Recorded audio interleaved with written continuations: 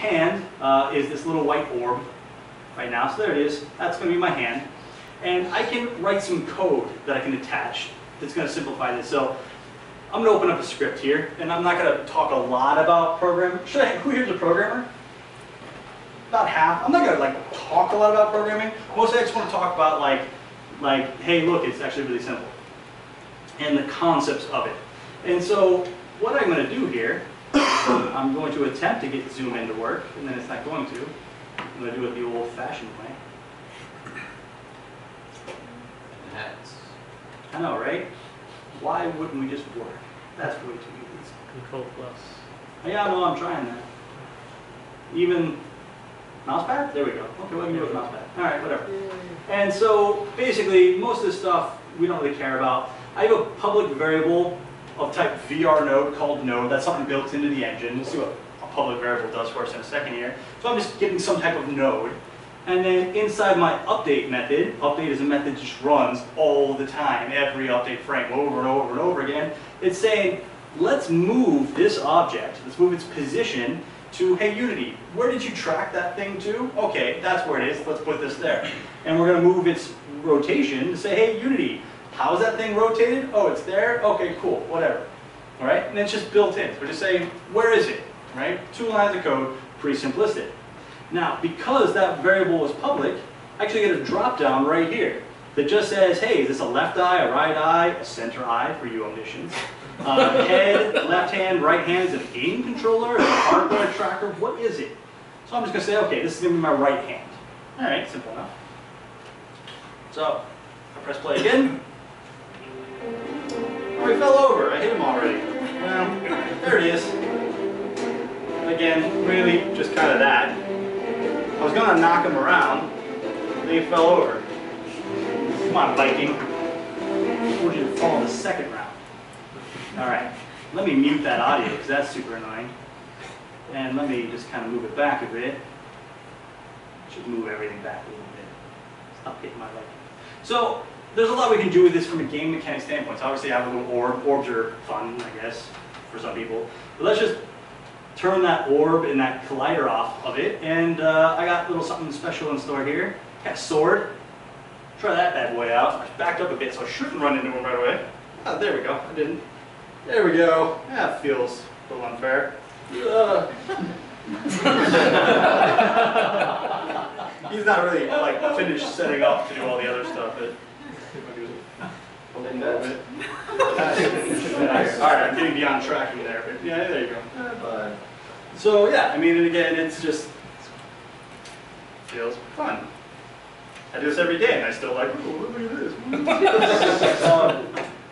So it's really, really simple to do, right? And obviously, this is within the context of a game.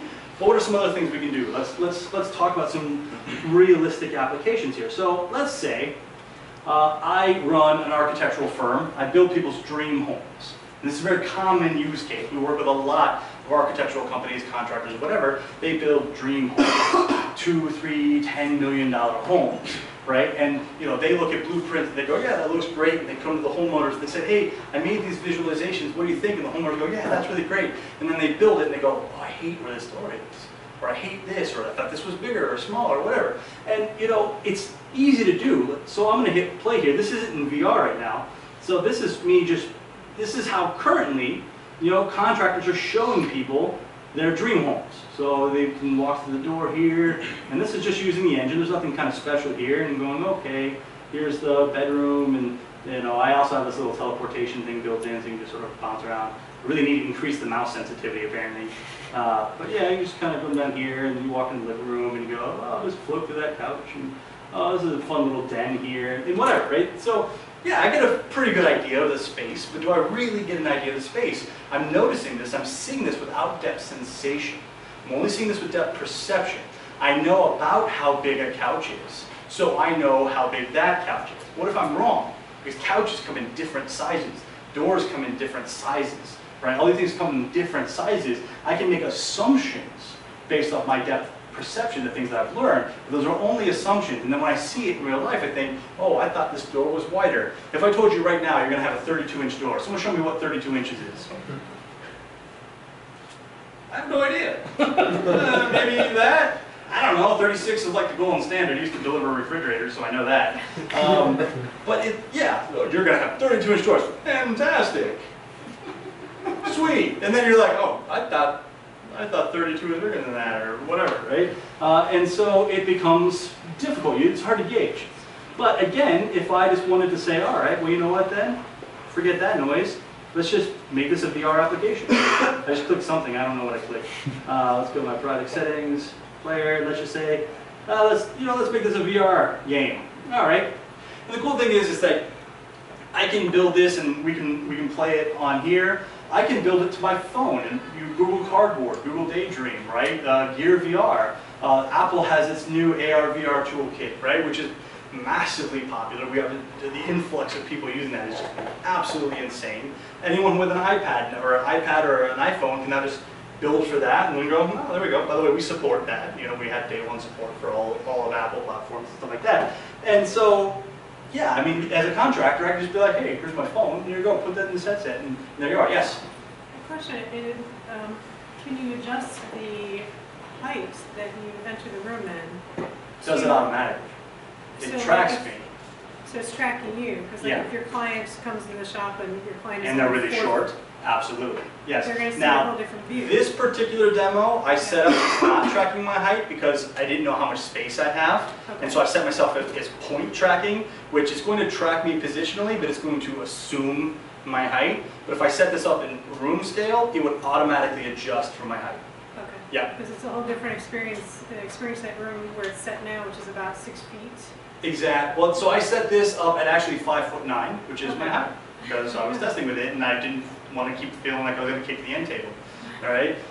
And actually, so we talked about IPD, interpupillary distance. Most of the headsets have sliders, adjustments. So this is set to my IPD right now, right? But anyone can, if you know what your IPD is, can just adjust it. Or just there's a thing where it'll show you lines and you sort of move the slider until they become parallel, and then you know you've got it. But yeah. So again, if I want to like hit play here. And I've got my controller, and I can just say, okay, well, that's how big that couch is. Let me just kind of teleport over into the den. And what's really neat is I can say, all right, Italian design. Well, they didn't read that book, because this isn't Italian at all. Good karma. Okay, that sounds reasonable. You know, more Italian design. Yeah, sure. All right. And I could just, well, I teleported into a wall that time, so not great. But now this is kind of one of those areas where the Vive has the advantage, because I want to be able to turn around. This only has 2 sensors, so it's going to lose me. I can get a 3rd sensor and then it'll track me all the way around. So that is where you get into a little bit of finicky behaviors, trying to get all the tracking in there. But there's the bathroom. It's one of them anyway. You can be like, oh, that's a pretty sweet tub. But that's dangerous. Just leaving that candle burning all the time. And you know, you can say, oh, you know what, actually, so, and this is true. So I set this up to be 5'9", right? That's my height. And if I look at this, that sink is really too high. I mean, I'm washing my hands like this. So I'd go back to the contractor and be like, man, you got to lower that sink. That's ridiculous. What are you thinking? All right. So, yeah, and that ceiling is way unnecessary. Massive echo. But yeah, so you get the idea, right? I can see things that, and the bloom. I have too much bloom on the scene, you think? Yeah, but anyway. So I can see things that I wouldn't otherwise notice. And again, after this, I highly encourage people to come up, try it out, like walk around the house. It's actually pretty slick. And so you can see things that otherwise, you know, and honestly, this is really and truly the first time I've ever used this scene for a VR demo. So I just turned VR on it earlier today and the night before. I had no idea that sync was too high. I've been using this scene for a really long time and walking around it otherwise, but without VR, you don't really notice. Like if I just fly there, using non-VR, kind of move over to the sink, I mean, it looks all right. Right? I mean, that seemed reasonable. I'd never even know. And then they'd build a counter that was 5 inches too high, and I'd hate it, and I'd need to pay to fix it, right? So a lot of power there. We can also add a lot of punch, right? So, you know, this is obviously an example of like an architectural, like business-oriented, but we also do a lot of marketing VR. That's a really common thing, right? These one-off experiences. You pull your phone, you put it in your VR, you can see a video. Disney does a lot with this. Go visit the castle from Frozen, just right on your phone, ask your parents. That sort of stuff. So let's say we want to really kind of do this right. So I've got this scene here, and this is already in VR, and it's going to show me a video. It's going to feel like a pretty familiar video. We just saw this, right? I need to mute that audio way too loud. You're gonna hurt your hearing, kids. All right. So this seems reasonable. Okay. Now I can actually take this video player and wrap it 360 around me to do 360 video, like fully video immersive experiences, like be downtown and see cars and people. That's really, really simple to do. This one just doesn't have that. So if I had this as a VR experience, I'd be like, okay, this is really neat. But we talked about that artificial imagination, keeping your new brain, your frontal cortex, your consciousness kind of asleep, right? And this is a bad example because where am I, right? Everything about this screams you're in a game or a simulation, you're floating in space.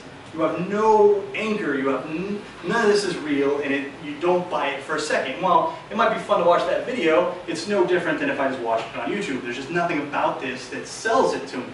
We're lacking that wow factor, right? So if I really want to do VR right, if I really want to sell, if I really want to engage people, then I need to go the extra mile. I need to put them in experiences that tell them it's real, right? And that includes taking the light from the screen and actually changing the light in the rooms based on that. And now I'm in a movie theater.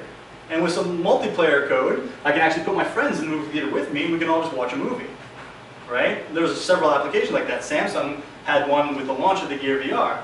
However, they didn't do any moderation of the content, and they had a whole bunch of people sitting together watching adult videos, and shut it down within 16 hours of launching. It hasn't come back up. But this is what happens when you underestimate the internet.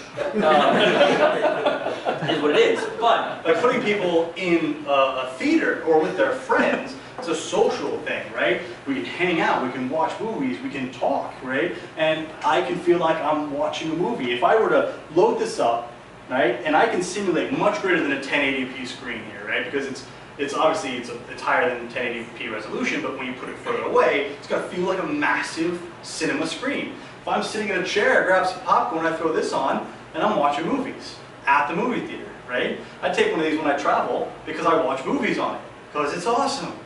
Right? Because not only can you watch 3D movies where they really pop outage and stuff like that, but you can just load up a theater and watch movies. There's no better way than to watch like Pacific Rim on like a super IMAX screen where it's like almost 10 stories high. And you're like, dude, that's awesome. That robot is gigantic, right? And it sells it because you're there with both eyes. You see the giant screen and it's really, really cool. All right. Steam has a theater mode where games that aren't necessarily built for VR load up in a virtual screen, giant screen, and you can play them on like a movie theater screen inside VR, you know, without actually playing it, you know, out and about and stuff like that. Really cool stuff, and it really sells the experience. It's immersive. It puts you in there. There's nowhere you can look that's not a movie theater. There's nowhere that you can look that is not, oh, this is neat. I'm here watching this, right? And it really sells that experience. All right. So those are the three examples I kind of want to talk about. And I'm happy to show you more stuff in Engine, but I didn't kind of know how maybe techie everybody was, so I don't want to go like real nitty-gritty with code or anything like that. But everything that I've showed you has had either no code or that little bit of code I showed you. So I haven't done anything here that had code, but I can talk about like more advanced stuff you can do with VR. But nothing I showed you here was that stuff. So that's going to wrap up. I'm obviously here to take questions and hang out, whatever. There's also a survey link here. Survey links just help me a ton because it proves people actually live in Ohio. Because I live in Ohio, but I work out of San Francisco, and so whenever they're like, well, why are you doing this thing in Ohio? Who's there? It's Ohio. And I think, no, there's people here, it's real. Right? They're here. Yeah, you tell them that. Yeah, exactly. Yeah, tell them G said so. But you take a survey and then they go, oh, there are people and it's real. Okay, it makes sense for you to go back and all that stuff. So I have a vested interest in improving tech and games and stuff in Ohio because I live here. So yeah, I want to keep coming back and doing this stuff. It's much easier. People take the survey. It's painless. I think it's 5 questions. It also puts you in a drawing for some swag and stuff, and like you need for a license and stuff like that. But mostly it just proves people were here. It also allows you to give feedback, so I know if I did good or not or whatever. Be honest. But yeah, so please, please, please take that. Don't just snap a picture of it and then I'll do it later because you won't. We all know you won't. Quit lying to yourself. The link works really well on your phone. Just say it real quick. Also, it is case sensitive. Learned that the hard way when I was at Disney, and an L became an I, and all of a sudden, whoopsie, we're on an adult website. So always check your links. Those are case sensitive. That was awkward. So yeah, so please fill that out. And while you're all doing that, any questions? Anyone want to see something else or anything that you think I'm completely idiotic about or whatever? Yes, sir. How far away are we from total recall? How far are we from total recall? Well, memory implantation is a little bit more difficult, but it's maybe 4 months. Other questions? Yes, sir. So, are you using a CV1 or is it a developer kit or how's that? This is a CV1 with the actual controllers. I like the CV1s, honestly. And what's the purpose for the developer kits? Anymore? Right. Nothing. They're old hardware. Okay. So they were the first iteration, the second iteration, and then we get to the pre-consumer version, which is basically the same specs and everything, and then the consumer version, which is just a rebranding of the same product. Yeah, different shell. And then obviously they're coming out with some newer ones. Vive has announced some new ones, and then I think HTC and HP have announced new ones. So we're hitting our second generation of hardware. This is all still first generation hardware, but it's still really, really awesome. Yes, sir.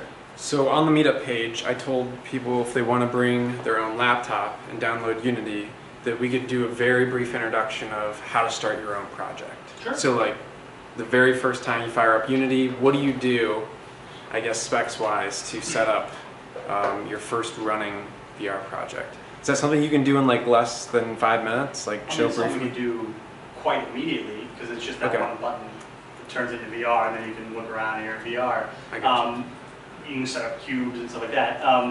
Honestly, if you're setting up something that you want to be more graphical, like the Viking Quest or any of these other ones, you need some graphics, right? Unity is a tool where we take different things, we put them together, but those things need to exist to start with, like the models and the animations and the audio and stuff. You don't make those in Unity, but we have an asset store with tons of free stuff. You just say, I want that, I want that, I want that. It downloads directly into your project. You start playing with them, and I'd be happy to show everyone just like a quick sort of project thing. I'll do that here maybe after we do questions, while other people rush to get pizza and whatever, for those interested. Yes? What software was the architectural rendering created in the model? The one we just looked at? Yeah, where did that come from? So I believe those were made with Maya or 3D Studio Max. Now it wasn't one model, it was hundreds of little models, that, there are, people sell like packs of architectural assets. You don't even need to generate your own. A friend of mine does really awesome 3D renderings of vacuum cleaners, and they sell really, really well because when you need a vacuum cleaner, where else are you going to get one, right? So like little niche stuff, they're all over the place. It's pretty cool. Yes, sir. As far as that architectural one, how much of the lighting in that was Unity lighting, and how much of it was baked? All of it was real time. All of it? Yeah. So in that particular scene, I can open it up here. So we don't use baked lighting. So we do baked indirect lighting and shader work and some post-processing work. So we actually use these things called post-processing profiles, which add a lot of the pizzazz. That's a technical term, by the way. And so, like you can see, here's my anti-aliasing. Here is my bloom, right? Eye adaptations. And these work just like you would expect them to, like color grading, like you do full-on color grading and stuff like that. And these are all just sort of built-in filters and stuff like that. So the actual lights themselves are mostly real-time. Yeah, all real-time. Not a single baked light in here. But we do bake the light bounces. They're still real-time. They're pre-calculated real-time. So it calculates surface normals and keeps a huge database. When light hits a surface, it knows which way it's going to bounce automatically, so it doesn't have to calculate it at runtime. And so we can see like when light hits a surface and then bounces to another surface and carries color data with it. That's all kind of pre-calculated, but the lighting itself is all calculated real-time. Yes, sir? Can Unity be used for augmented reality? Absolutely. We have great partnerships with Microsoft. We do a lot of HoloLens. We do a lot of Euphoria stuff for augmented reality. Basically, every augmented reality toolkit that exists, we have a partnership with, and we automatically build to and for. So, yes. Do you have a specific example, or? Yeah, custom furniture in a room. Yeah, so we work with a couple pretty big furniture companies, names I'm not allowed to say, but where you can actually do a 3D scan of your room, and then it builds it virtually, and then be like, what does this ottoman look like here? What does this poster look like there? And what's really cool is you can actually read in the lighting data, like the types of bulbs, and then it will match the color physically based rendering in your your actual home. So you can say I use a lot of like daylight, natural lights, which cast kind of a yellowish, orangish. And so if I get something that's, you know, blue, and if it looked blue in my scene in real life, it would actually be kind of greenish, and I'd get mad, that's not the right color. And so what it does is it shades it to match my lights, so I see what it actually looks like. There's a lot of really cool stuff. There's a lot of free apps on Oculus and stuff like that that you can just download and check out. And if you like something, you can like directly order it right there from the app and stuff. It's pretty slick. Yeah. Are there any web native, for example, can you do the perspective and the sizing of the 3D model in this engine and then apply it to a real live, like your camera, your phone camera? You mean like augmented reality, like pass through the camera? Yeah, absolutely. It's really simple to do. After we're done here, I've got like 4 examples that I can just load up real quick to show you using Vuforia. But basically, you just set up a pass through. It picks an image target or will analyze a scene, and then you just place it. I mean, it's really, really fast process. Yeah. Yes, sir. Your service was helping me out because I was feeling it was getting too complex to say AR, MR, and VR, but you had a term in there called XR. It's very, yeah, well, be, people argue over what XR means now too, naturally. I use XR to mean expanded reality, any of the Rs. Other people disagree. Microsoft is trying to make their AR. They started calling it MR, but then they stopped feeling special, so they started calling it XR, cross reality. So yeah, I think they're just struggling to feel special. So I use XR to all of it. But we have that in telecommunications too. FTTX is fiber to the anything curb house. Oh yeah, and anyone will come up with a weird, super long, overly complicated term if they need to feel special. That's why in game design we have things called orthogonal unit differentiation, which is a really complex way of saying things are different. So I think that was Mary Poppins song. Yeah, right. It's yeah. Instantiation, which means make, create. Yeah, instantiation sounds better. You transform transformations using transformations. Okay. Other questions? Yes. You mentioned during your talk the game that you had the flower and you were touching your game. Yep. What was that game? Fantastic Contraption. Thank you. It's really, really cool. And it's one of the games my kids play, actually, because it's very kid appropriate. Basically, you have to get an orb to a goal by building a simple machine, like putting it all together and then putting the orb on it, and then it takes it there, and it's all these challenges and stuff. It's a really fun game. There's a cat I don't trust in it, though, called Nico. Yes? I actually kind of answered it. I was talking about the light. You mentioned that you can look at the color of how, if the sunlight comes in and into a room and it changes the blue shade green. Can you, I imagine that you can you adapt for seasonal changes and light shifts? Yeah, sure, check this out. This project's a bit more complex, so it'll be a bit slower. So I'll go to this, even though it doesn't look like super photoreal. Let me say, so an easy way is with direct lighting. So, it's maybe more nighttime or whatever. You can see how the Viking is changing. But that's only stuff in direct light. Shadows will remain unchanged. So I could also, I've got this.